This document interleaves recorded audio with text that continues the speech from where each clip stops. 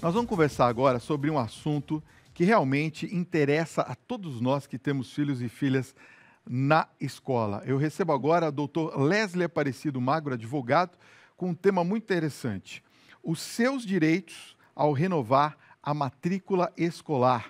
Doutor, boa noite, seja Fábio. muito bem-vindo ao nosso Tribuna Independente. Satisfação participar do seu programa. Satisfação é minha em recebê-lo e quero agradecer por ter vindo falar desse tema que, na minha opinião, é um dos mais importantes, porque a gente não conhece os nossos direitos, doutor. É verdade. Nós vamos conversar aqui ainda, eu separei aqui algumas questões que são prementes e que eu estava conversando com a Letícia, que nem eu falei antes do break, que realmente a gente não sabe. E a gente é pego de surpresa e, às vezes, não tem nem o dinheiro devolvido, que a gente teria direito a essa devolução. Primeiro, eu queria perguntar quais são as taxas que as escolas podem cobrar na hora da matrícula. Bom, geralmente, quando inicia o ano letivo, é feito o pagamento das taxas a taxa de matrícula especificamente, que é permitido por lei, desde que o valor dessa taxa de matrícula faça parte do valor total do contrato assinado para o ano letivo total, né? Então, o valor seria, vamos supor, vamos dar um exemplo aqui. Se for 10 mil no ano... Isso, o valor da matrícula tem que estar incluso nessa quantia de 10 mil reais. Ah, é? Não pode ser um valor acima do valor do contrato, né? O valor total do contrato. Aí, no caso, por exemplo, normalmente vem escrito lá no contrato, 13 mensalidades. É correto isso? Sim, isso é permitido pela Lei 9.870 de 99, que estabelece as regras para as mensalidades escolares. E, no caso, ela prevê 12 parcelas, ou 6 parcelas no caso do curso semestral, ou outra forma que a escola estabelecer para pagamento das mensalidades. Então, pode ter essas 13 parcelas, incluindo o valor da matrícula, que deve fazer parte do valor global do contrato assinado no começo do ano. Ou seja, para eu entender, se eu tenho lá um contrato de 13 parcelas, não pode ser cobrado a matrícula, ou ela já está incluída? Não, a matrícula, o valor da matrícula pode ser cobrado, mas ele tem que estar incluso no valor total do contrato. Então, nessa suposição que estamos fazendo das 13 seria mensalidades... o contrato, o valor total, 13 mil reais. Tá, eu não posso, por exemplo... a matrícula e mais 12 parcelas de 1.000. Eu não posso colocar, por exemplo, mais R$1.000 da matrícula à parte. Não pode ser cobrado à parte, tem que fazer parte do valor total do contrato. No caso daquelas escolas que cobram antecipadamente, vamos supor, chega no mês de junho, julho, a gente já recebe lá os boletos para agosto, então separa-se em 5 meses geralmente. Agosto, setembro, outubro, novembro e dezembro, aquele valor da matrícula, vamos supor nesse exemplo aqui de R$1.000, dividido então em 5 prestações. Se eu pago antecipadamente essa matrícula através desses boletos, eu tenho direito à devolução desse valor? Sim, geralmente o que ocorre, a escola faz uma reserva de vaga para os alunos que já estudam no colégio. Uhum. Essa reserva de vaga, ela pode ser feita, porém, quando for feita a matrícula, ela tem que ser descontada do valor da matrícula. Então, para eu entender, no caso nós pagamos esses 5 boletos, somados dão uns R$1.000, Isso. Eu tenho um desconto. Aí, quando vai fazer a matrícula, como já pagou essa reserva de vaga, é descontado o valor da matrícula. Que tem que ser descontado daquelas 13 mensalidades que eu falei. Correto. E se não for descontado? Aí o consumidor... O senhor ri, mas é sério. Você sabe que agora que eu me atentei a isso, se não me falha a memória, não sei, posso estar errado, né?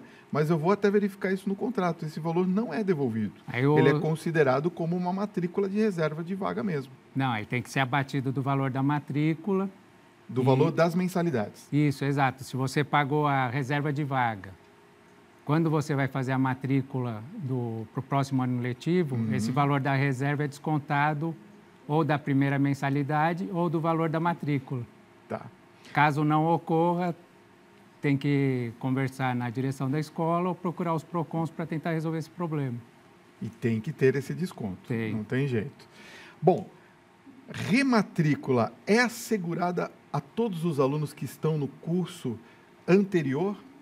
Sim, a rematrícula é garantida para os alunos que estão em dia com os pagamentos das mensalidades, Tá. mas ele tem que observar o calendário do colégio e as regras estabelecidas no contrato para a renovação da matrícula.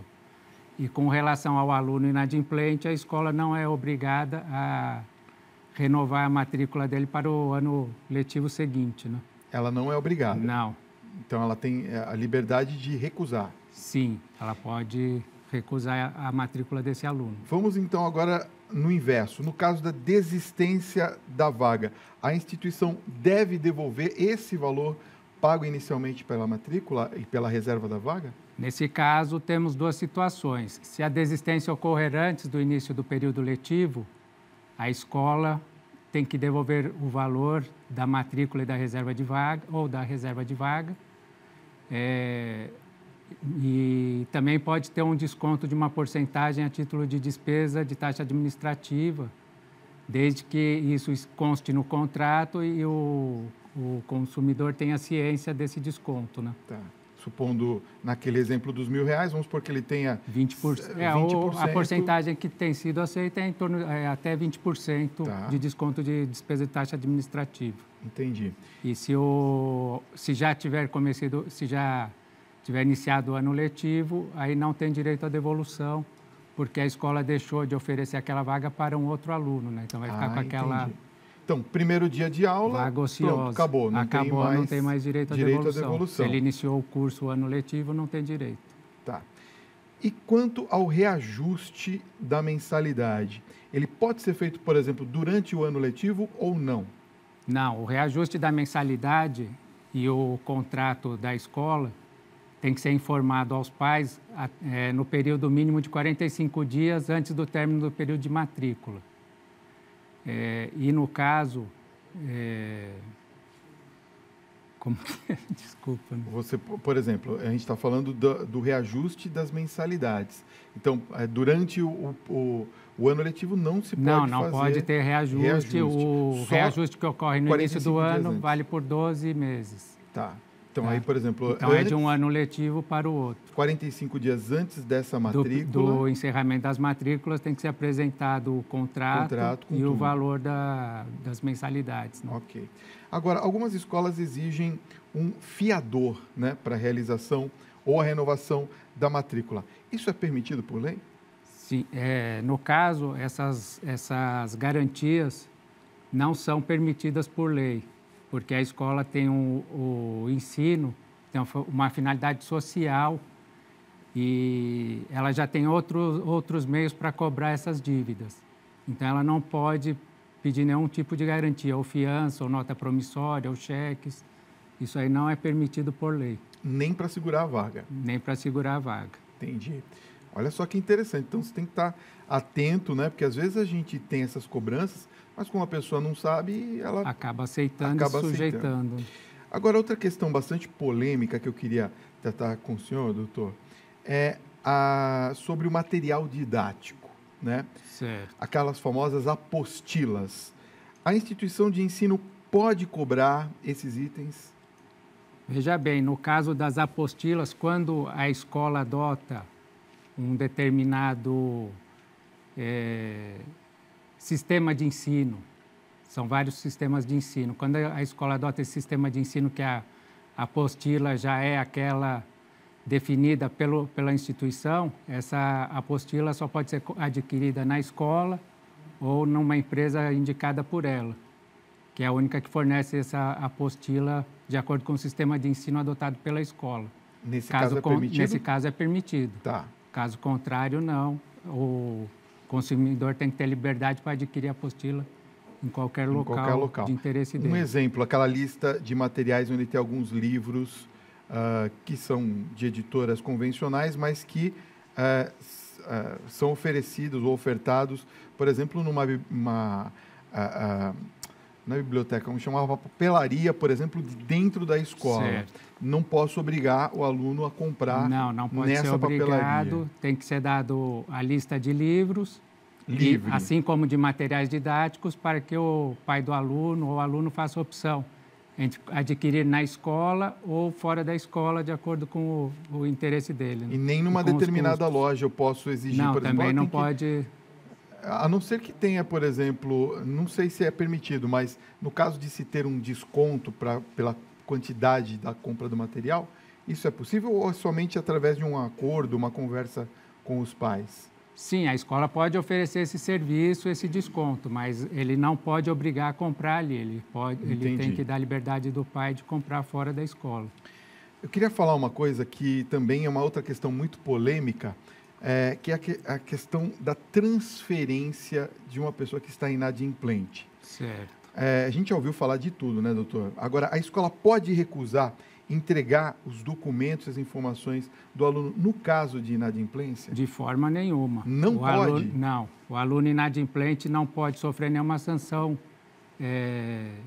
por parte do colégio, como deixar de fazer provas, participar das atividades pedagógicas e assistir às aulas. E também, quando o aluno pede transferência de escola, ela tem que fornecer todos os documentos necessários para essa transferência. Ela não pode se recusar a fornecer esses documentos. Quer dizer, no caso, a cobrança, vamos dizer assim, financeira, jurídica, é uma coisa, a transferência é outra completamente diferente. Sim, exato. Ela tem que procurar os meios judiciais para cobrança do débito, né? Mas não pode deixar de fornecer os documentos para o aluno.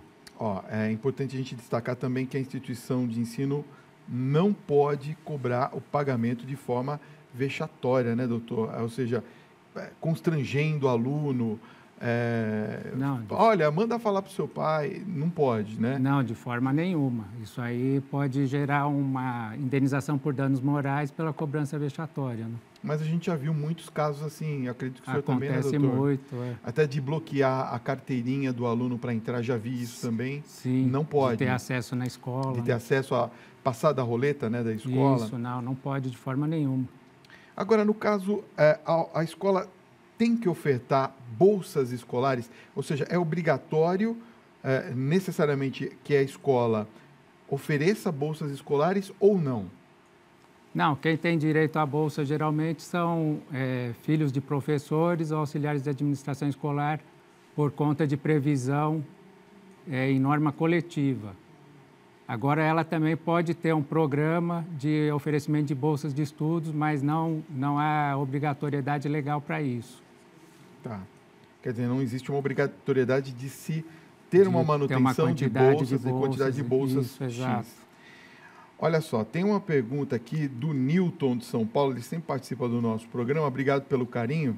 Ele diz assim: boa noite, Fábio. Doutor, meu filho tinha dificuldades na escola e pediram para passar ele por um neuropsicólogo.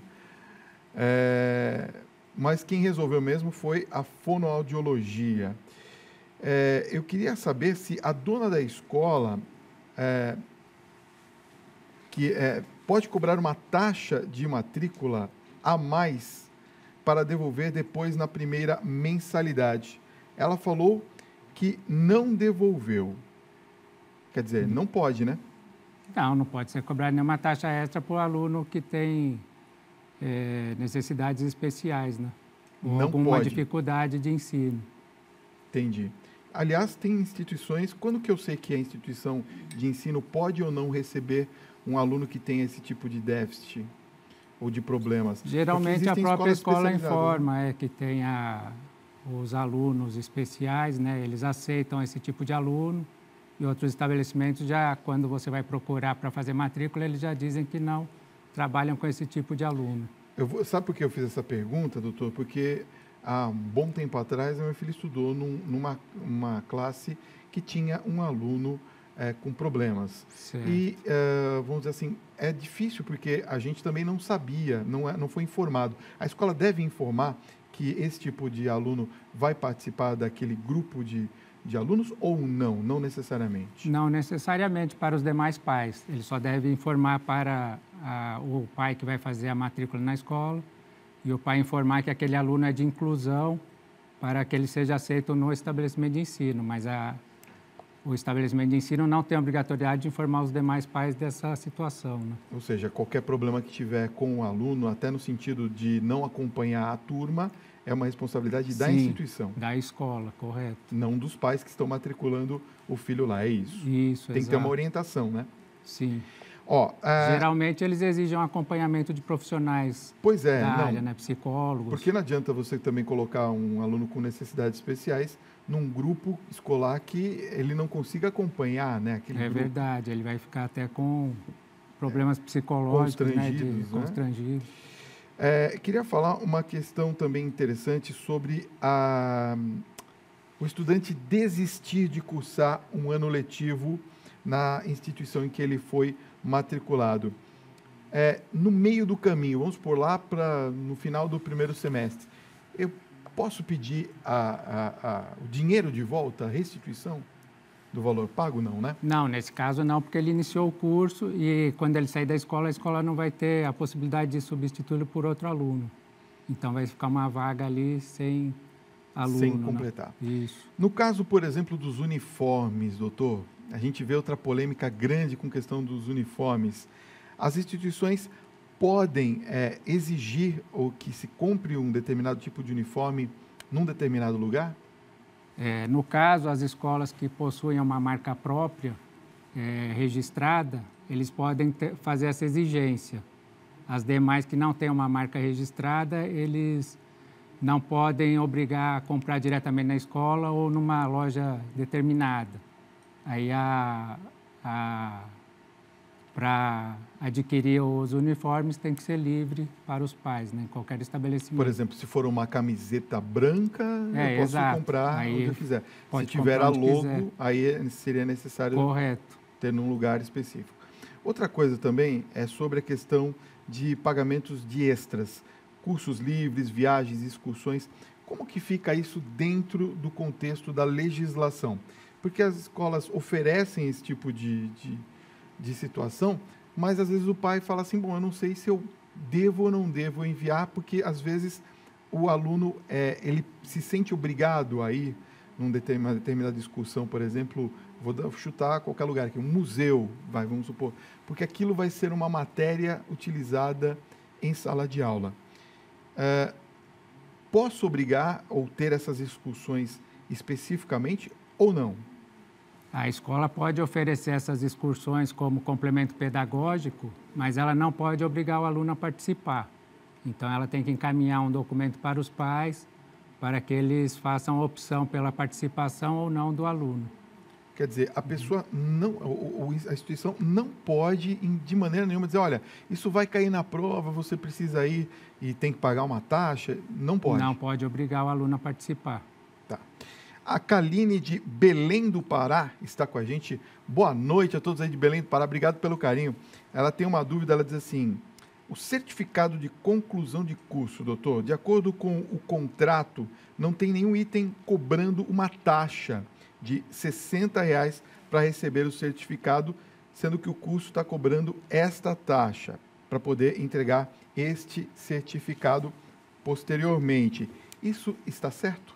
Mas esse curso é um curso regular ou um curso livre? Ela não esclarece. Não dá para saber. Se for no caso, por exemplo, de ser regular... Do curso regular, isso tem que estar estabelecido em contrato. Se não tiver estabelecido, não pode ser cobrado essa taxa. Né? E se for livre, pode? Se for livre e tiver previsão no contrato da cobrança dessa taxa para emissão de certificado, pode ser cobrado.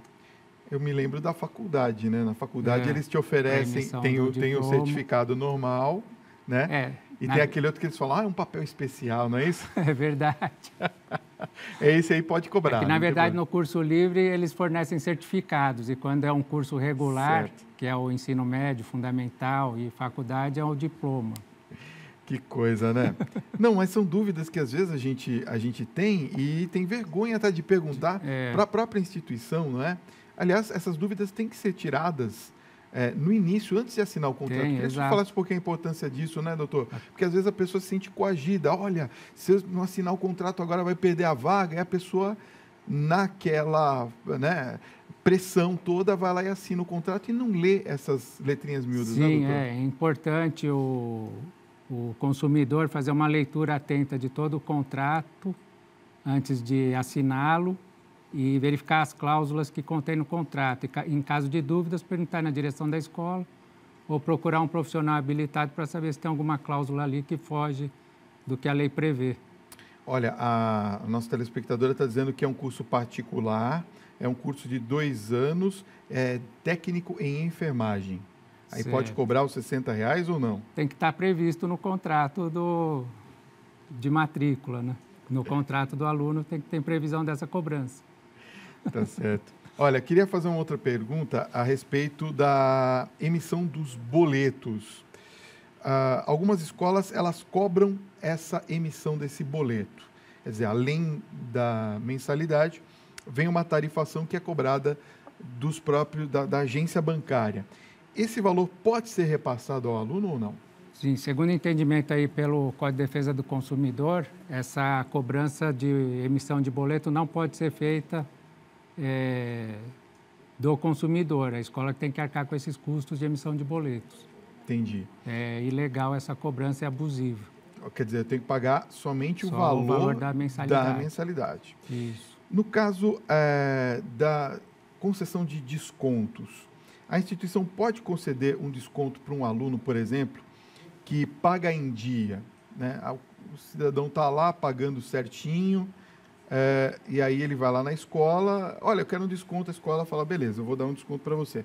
Mas negar esse mesmo desconto para aquele aluno que tem dificuldades para efetuar o pagamento em dia? Essa questão é meio delicada, porque é uma questão que envolve a individualidade de cada um com a escola, né? Então, não dá para saber se um tem dificuldade, o outro não, se um conseguiu desconto, o outro não. Mas a escola então, pode fica a negar critério isso? da escola. Pode ficar a critério da escola, porque tem um contrato assinado e por liberalidade da escola, ela pode conceder esses descontos. Por né? exemplo, a escola para determinados alunos. Pode escrever isso num contrato, por exemplo. Olha, se você pagar em dia, tem X% de desconto. Se não... Não, essa aí já é uma outra situação. Não pode. Essa cláusula seria uma multa oculta, né? Acima da permitida por lei. Porque entendi. a multa por atraso permitida em lei é 2%. Então, digamos, se você pagar até dia 5, ao invés de R$1.000, você vai pagar R$900, vai ter 10% de desconto. Tá. Só o que acontece? Se ele não pagar até o dia... Se ele pagar depois do dia 5, ele vai perder o desconto, que já é mais de 10% do valor, de 900 vai para 1.000, e além disso vai pagar mais a multa de 2%, que é prevista em contrato e que é legalmente prevista e possível de aplicar. Que é o valor cheio, então, no caso. Exato. Então, isso aí é um tipo de uma multa acima da permitida em lei, meio que camuflada, né? Então, qual isso seria aí o não correto? é permitido em lei. Qual seria o correto? Seria somente os 2%? Isso, a multa de 2% Entendi. a partir da data do vencimento. Queria agradecer muito aqui, doutor Leslie Aparecido Magro. Obrigado pela sua presença nessa noite. Boa noite. Conversamos bastante, hein? Quero passar os contatos, Colégio Sussurana, é isso? Exato. .com.br, está aparecendo aqui no vídeo. Leslie Magro, OABSP.org.br. Então, repetindo, Leslie Magro, adv.oabsp.org.br. Está aparecendo aqui no vídeo. E tem um telefone, é um WhatsApp esse daqui? Sim, 11 98163 6914. Se quiser tirar dúvidas com o doutor, 11 98163 6914. Obrigado. Obrigado pela sua presença Boa noite, foi nessa um prazer noite. Obrigado participar. a você também que esteve conosco até essa hora.